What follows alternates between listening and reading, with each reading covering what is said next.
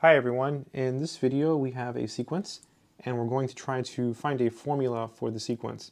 So here we have the terms of the sequence, 1, negative 1/2, 1/3, negative 1/4, and then these three dots here indicate that it goes on forever.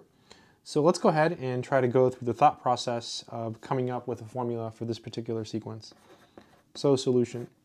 There's probably different ways to think about it. So the first thing I'm noticing is that we have signs that are alternating. So we have positive, negative, positive, negative.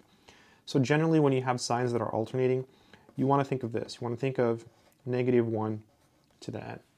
The problem with this is that this is a sequence and we're pretending all sequences here start at n equals 1. So this here is going to be x1, this is x2, this is x3, this is x4, etc.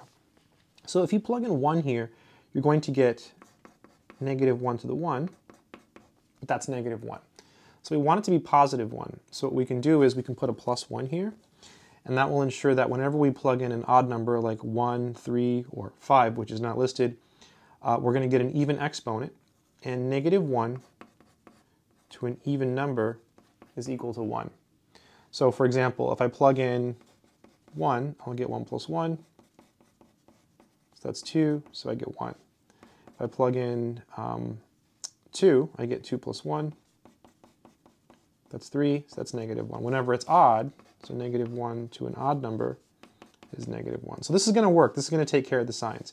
So now we have to figure out the fractions. So for the fractions, it's pretty easy. Look, you can think of this as a number over 1. So 1, 2, 3, 4.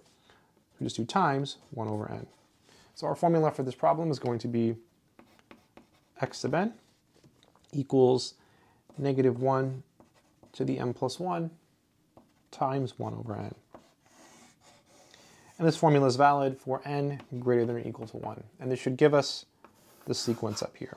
Yeah, pretty simple, not difficult. I just wanted to show you an example of the thought process. I hope this video has been helpful to someone. Good luck.